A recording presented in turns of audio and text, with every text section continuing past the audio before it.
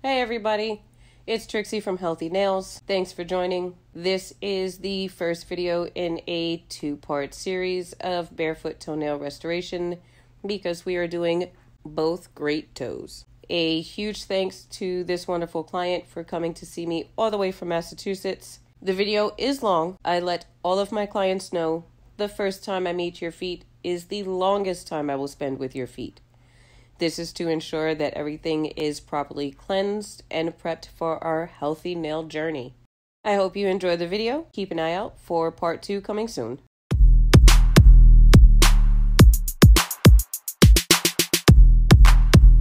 So although I like to rock out with my clients during a nail service, YouTube has said that is not okay.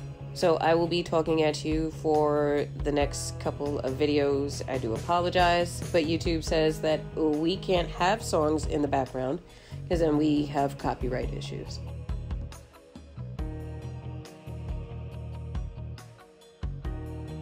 I was trained and certified to perform this service by CJ Murray from Center for Beauty and Susie Gonzalez.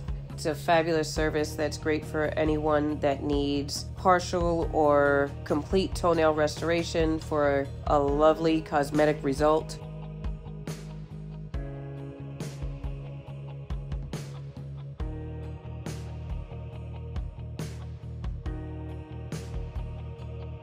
The nail does not get exposed to water beforehand because our nails are 10 times more permeable than our skin, and it will just get waterlogged, and it prevents the product from adhering properly, as well as it traps all of that moisture in, and that just creates a new breeding ground for infections and fungus and everything that I try to prevent.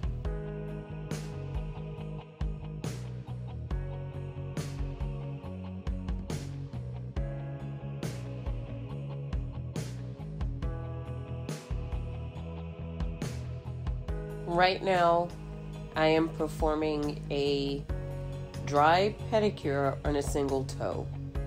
So I'm cutting off all of the free edge. Cutting off sounds very, very invasive. I'm trimming the free edge.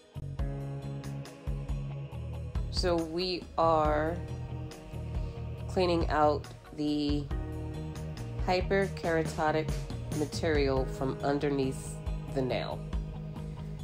Real simple, it's all the hardened debris and dead skin that's under the nail when the nail plate lifts. When there's a space between the nail plate and the nail bed, that is a great place for skin to build up, sock fuzz, soap suds, all of this stuff coming out of the corner. It's dead skin, it's cuticle.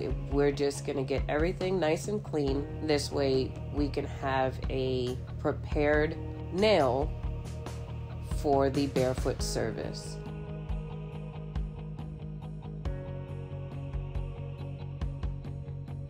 You will always see that I take my time.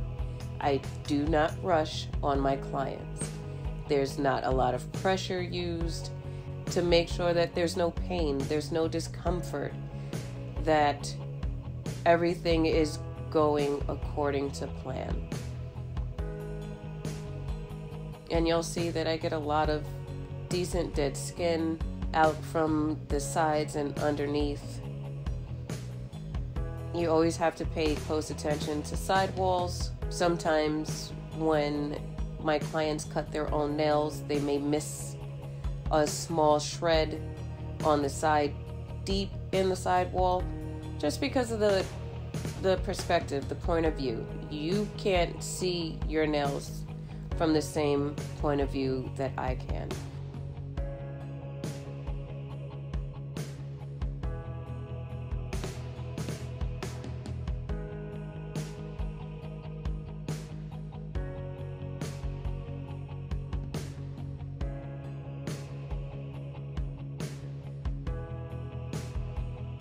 Using my nail nippers just to trim away that free edge. It's called a jaw. So that front piece, you see that little tiny bite. Every time I close the handles, it takes a little bite of the free edge. The main purpose in using nippers instead of the regular nail clippers is to prevent micro trauma when cutting the nail. So our nails have a natural curve to them, and if you take a big chunk, something that's curved when it goes to be cut tends to flatten out, and that will cause micro trauma underneath to the hyponychium where the nail is still connected to live skin. So that's why I use nippers. It's also what I was trained to do. A nail rasp is a fabulous tool. If you use them at home, please be gentle. Don't go overboard. They're like nail files for the sides of your nails. They get under, they grab onto all of the gunk and chunks and stuff that's underneath, and it pulls it out, and it's great. It's also nice to use to file, gently file the side wall of the nail to smooth out any jagged edges. One of the other tools I tend to use is also the sidewall cleaner, and it looks like a tiny little itty bitty baby shovel that's perpendicular to the nail. So it goes straight down and it just scrapes stuff out. It's fabulous. It does take a lot of getting used to use it, just so you can make sure that you don't cause any pain to the clients, because it will go down further than what you intend.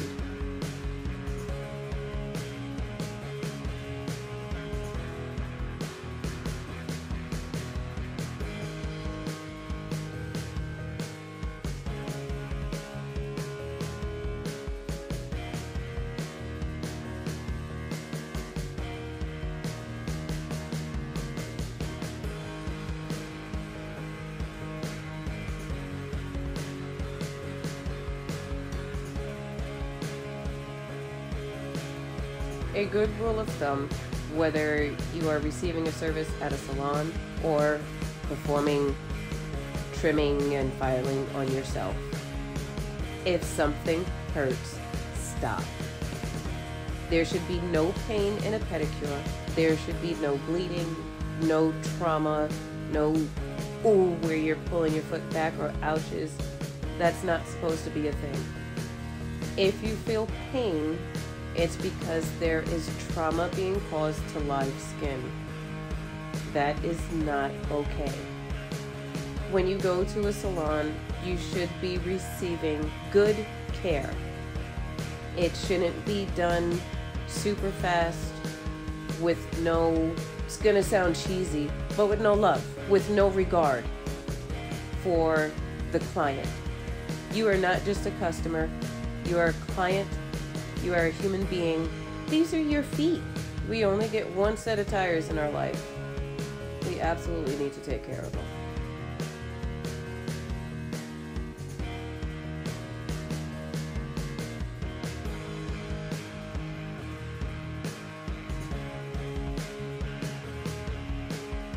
There are different types of e-file bits, like the one you see here. The colors do have meaning. You see red on the bottom of the band. That means that it's a fine bit. That means that the teeth on it are pretty small and it's able to be used on a natural nail. Sometimes you'll see a green or a blue, and those are the medium and coarse bits. You never want a black bit used on your nail because those are extra coarse, and those will just tear up your natural nail plate. So right now we are just going to smooth out the extra edges, get rid of some extra cuticle that's on the top of the nail, and get everything super clean. When performing this service, it's a little harder and it takes more time because the foot isn't exposed to water first. So usually the foot goes in the water, it hangs out for a bit, everything gets soft and pliable and comes off easily. That's not the case with these. These take a little bit more elbow grease, a little bit more care and TLC. And that right there is a ceramic cuticle bit. I love this bit. It gets into all the nooks and crannies. Again, it's red, so that means it's a fine bit. It's safe for the natural nail, and it's safe for skin. I can run that on my bare fingers and have no trauma, no pain.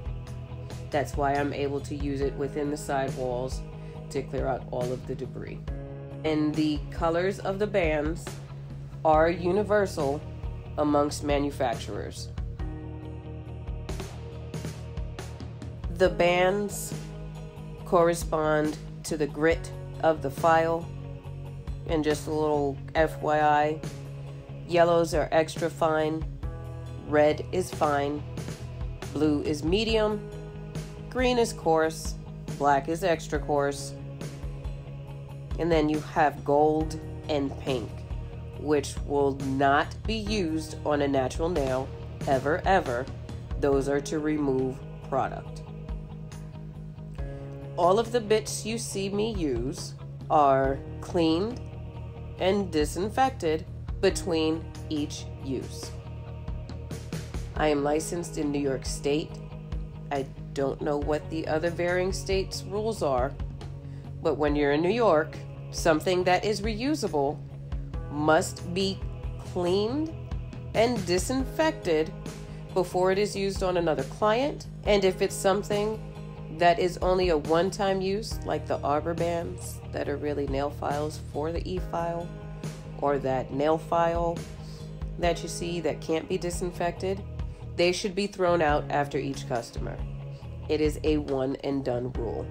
A lot of salons and some clients will set a certain set of tools for each client that they clean and disinfect. They're supposed to do that anyway. These tools are supposed to be cleansed and disinfected before each use. And if you bring your own tools into the salon, that nail tech should be cleaning and disinfecting those tools before they're used on you, because we are unaware of how you maintain your tools at home.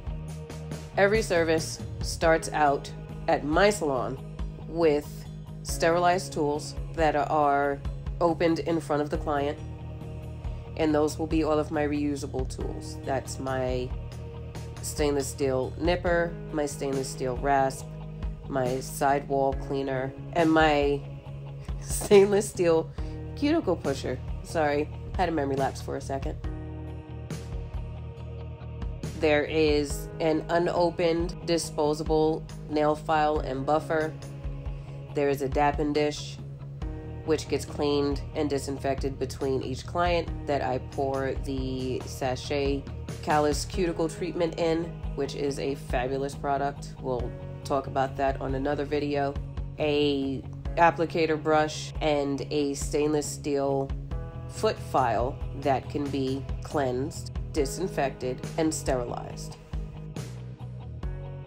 So now that the nail plate is cleansed with Light Elegance nail cleanser, which is a combination of isopropyl alcohol and acetone to dehydrate the nail a bit and make sure everything is cleaned off, I will apply LCN's Connex Silver Plus. This is an air-dried bonder that must dry for 2 minutes.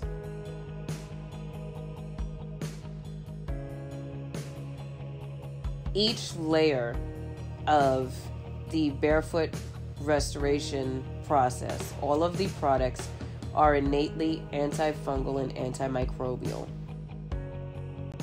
They will not cure or treat a fungus, but they also will not cause a fungus, as long as you follow the home care treatment and directions. You use LCN's Mycocept, you spray it on the toe, or you use the tincture and put a couple of drops on the toe, and it just makes sure everything stays nice and clean.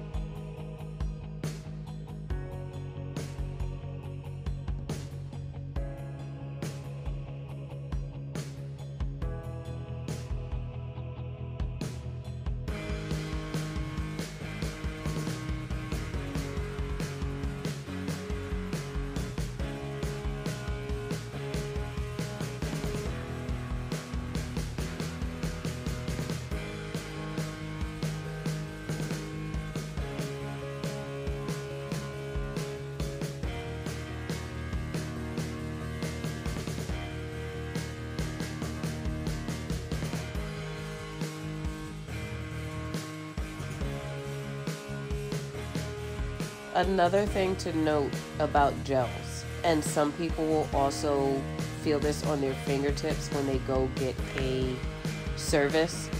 Gels are photo-initiated polymers, so they cure from the bottom up, which means that exothermic reaction is going to cause a heat spike, and sometimes people will feel it as pain or burning.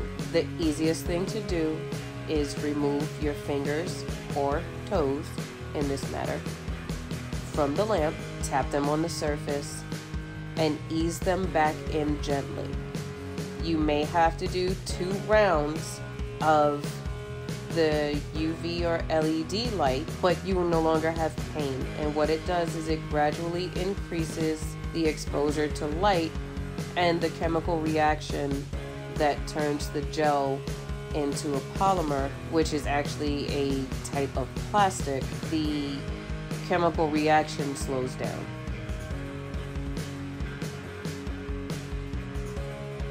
So her toe is kind of like a cone head right now because we have to put pressure on the skin to hold it down while I apply the product on the top to mimic what you would have as a free edge of a natural nail.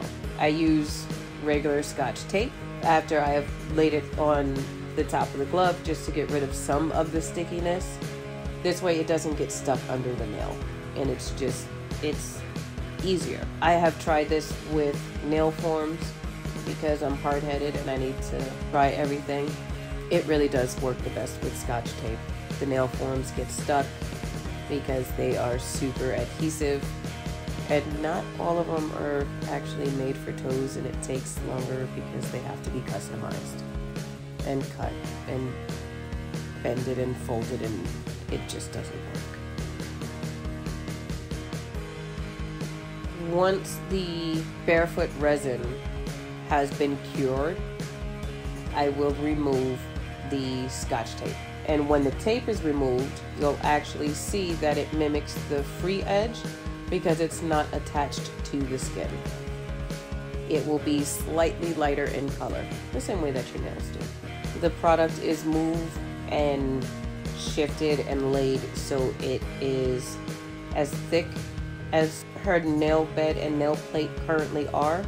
We want that to be level, coming straight out with a slight taper at the cuticle and a slight taper at the front of the nail to mimic the natural toenail. We also want the side walls to be nice and clean, not super flooded. We want to create the most natural looking nail, and it has to be level.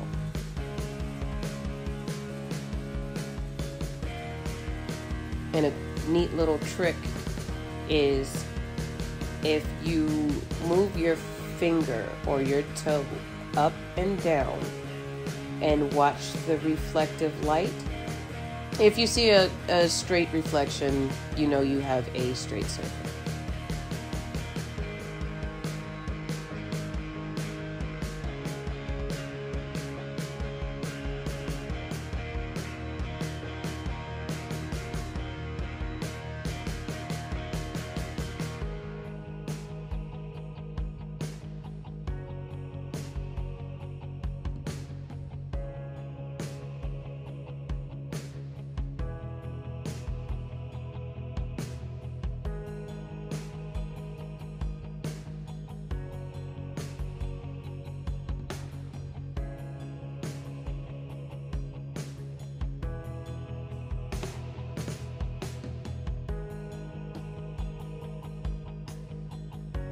After the barefoot resin is cured, we remove the tape. I do some shaping to make sure everything is nice. If need be, which it usually is because you want everything perfect, another layer of the barefoot resin is applied just to make sure everything is nice and smooth. Sometimes those suckers are so hard to get out. Great thing about barefoot resin is it's made for pedicures. It is skin safe. You treat it like you will treat your regular nails. It can be filed, it can be trimmed. The general rule of thumb to follow for the shape of your toenails is straight across with slightly rounded edges. What this does is it prevents the nails in the corners from stabbing into any of the skin and causing ingrowns. Another good thing to know is always make sure your skin stays hydrated. You want your toenails and your fingernails to be hydrated. It's like drinking water. Everybody knows that we have to, but we just don't do it enough. It helps the nail plate lay flat and helps to prevent any issues in the future. What tends to happen when we get older and our nails and our skin starts to dry is they start to curl in on the sides.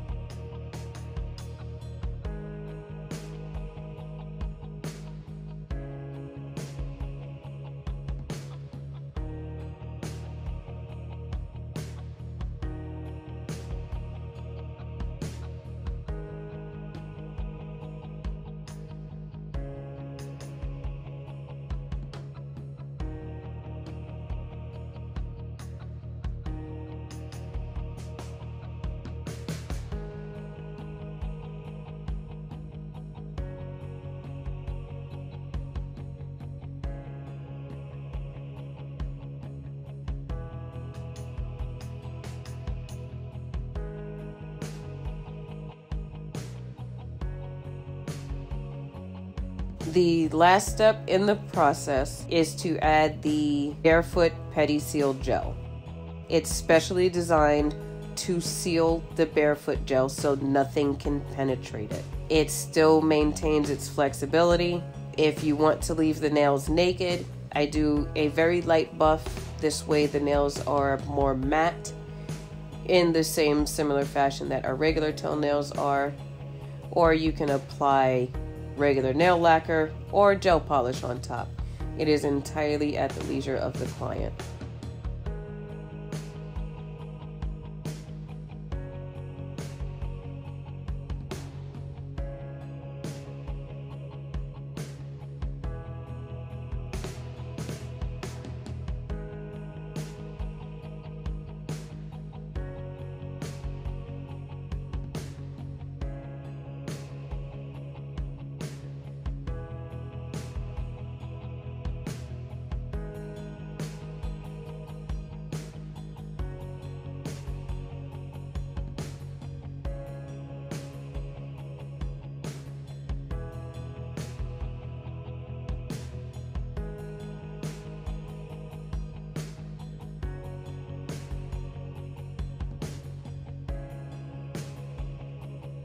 A tremendous feature about the Barefoot resin is that it is flexible and durable. So it bends the same way that your natural nail would.